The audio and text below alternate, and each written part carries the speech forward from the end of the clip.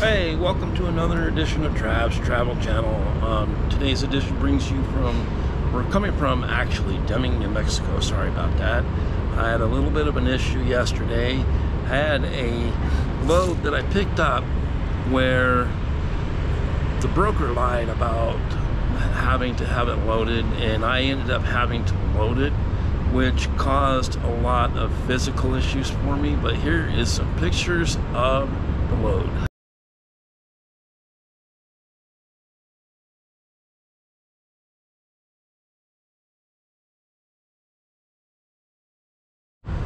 Now, you guys have seen the pictures of the load.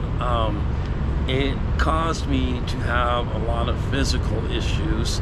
My ankle swelled up really bad.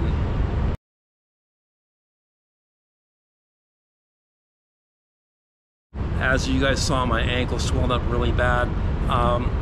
The broker really wanted to lowball us on the payment. He only wanted to pay me $150 to load those 9 pallets, and those 9 pallets had to be hand jacked in there, and they're 1,000 pounds a piece.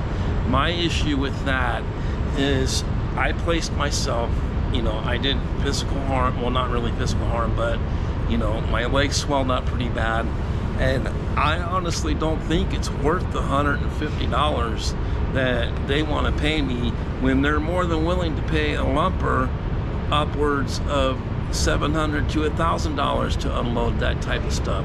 So that's where I feel that the industry is wrong in doing that.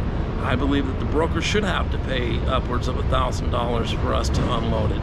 But until then, we'll see you guys later, and stay tuned for another edition of Trav's Travel Channel.